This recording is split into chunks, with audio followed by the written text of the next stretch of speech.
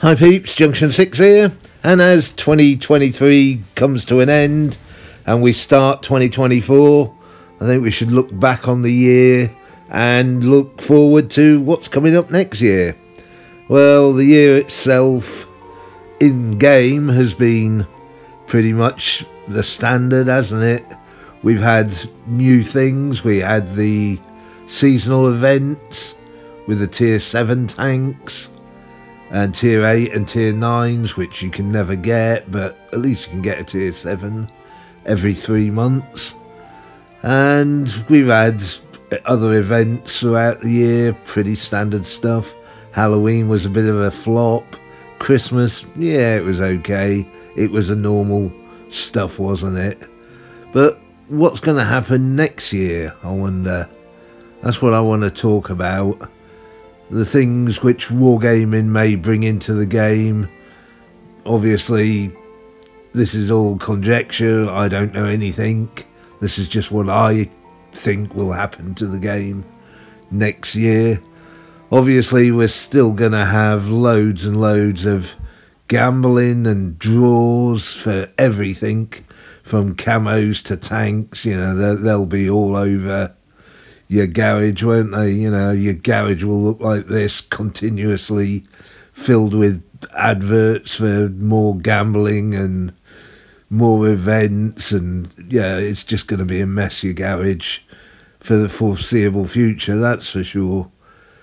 One thing I can definitely see coming into the game is these things, these emoji things, you know, which you do at the end of the battle.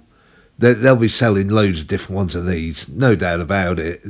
You know, these will be for sale in the store. Loads of them throughout the year, no doubt about that. And obviously you're still going to get all the gambling crates, you know, crates to gamble for crates, and keys to open boxes which are gambling on other boxes to open to get tanks which you don't really want. And yeah, it's just going to go on forever, isn't it? Yeah, this is how Wargaming see the game. Basically, I don't even look in the store anymore. I just watch Martinator or Littlefinger to see what's in the store, because it's just pointless. Yeah, there's just so many crates and boxes and stuff. It just means nothing to me. I just open the free ones, and that's it, really.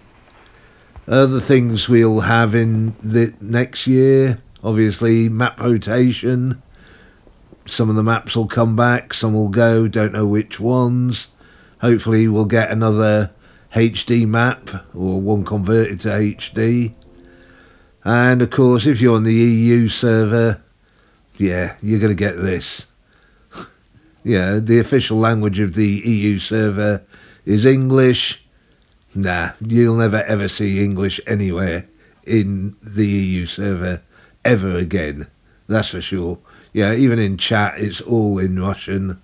And as you can see, yeah, everywhere. I hope you all got your Christmas gift thing with your tier 5 tank. I got this. Let's open it up and have a look. I got the T25, which is a gold tank, so I can't even sell it for gold. Only for credits. I also got a pop-up offer for this tank. Now, I've never seen this tank before. It's a German light tank. Yeah, it's quite a fun little tank. Get the camo and everything for 5,000 gold. Tier 8, I thought that wasn't too bad. But I also got 3 crates with it, so we opened these up. Obviously, these are collect 'em all containers, so I'm never going to get a tank out of them, because I never get anything out of them. So there's 2 of them open, and on the third one, what do we get?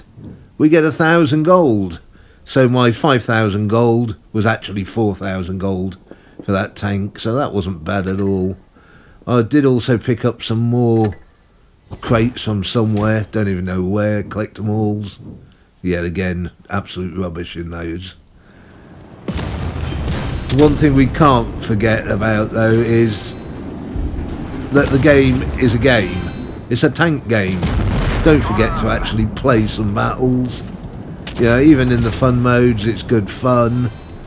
You know, just play the game. Just scrub around all these bloody boxes and adverts to watch and everything else which we have to do before we actually get into actually playing a game. Just play the game. It's so much better for you, isn't it, than opening all those boxes. Yeah, the game's still around, the game's still good. I still enjoy it, and I enjoy watching your guys' replays. So don't forget, keep sending the replays, and I'll keep doing this, and hopefully the channel will keep growing. So Happy New Year to you all, guys, and I'll catch you next year.